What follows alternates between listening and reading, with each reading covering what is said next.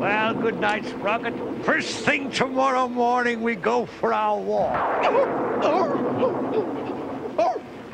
You want to wear your lightning deflector to bed? Do you have any idea of the odds against getting hit by lightning? Over 2 million to 1.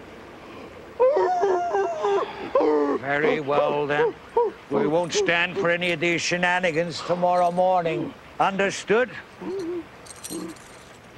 Sleep tight, Sprocky.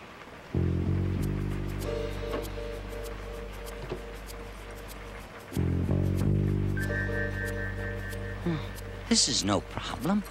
This is just a pitch-black room with a door in it someplace. Not unlike any number of pitch-black rooms I've been in before.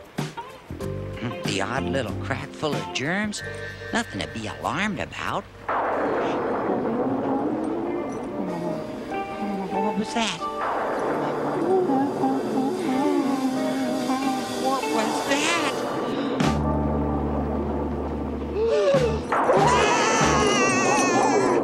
Oh, this is even worse than I thought.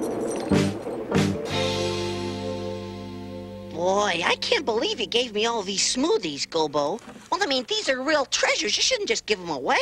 Why not? They're only smoothies, Wembley. I decided I wanted you to have them as soon as I woke up this morning. Yeah, but why? Why not? You're my best friend, aren't you? Well, yeah, but... Yeah, but nothing. Here. I want you to give this to Red after I've left. Wow, what is it? It's a prize. Only prize I ever won. What's it for? Pie eating.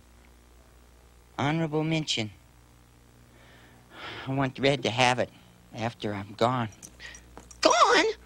You don't mean...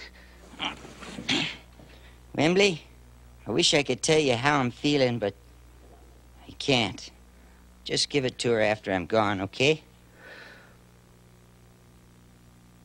I wish I understood this, Gobo. Yeah, me too.